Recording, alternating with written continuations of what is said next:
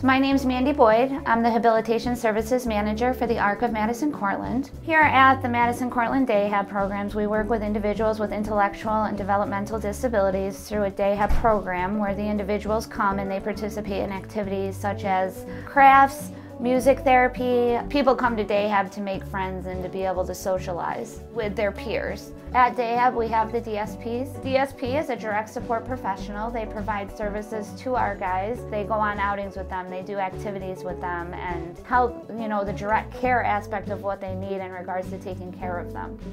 Our Day Hab programs are individually driven, so all of our individuals get to put in a mindset or an idea of what they would like to do during the day. Our group Day Hab goes out in the community almost on a daily basis. We go everywhere from Cazenovia to go to the Cazenovia College program. We go to Utica to go to the Stanley to go to musicals. We go to the movie tavern, we go to the Most, the Syracuse Zoo, the Utica Zoo, parks, art exhibits, pretty much anything in the community that's close enough for us to go to, we go. All the individuals at program work on goals. It could be something as simple as turning on water to wash your hands or learning iPad skills, exercise goals. We work on such a wide range of goals at program.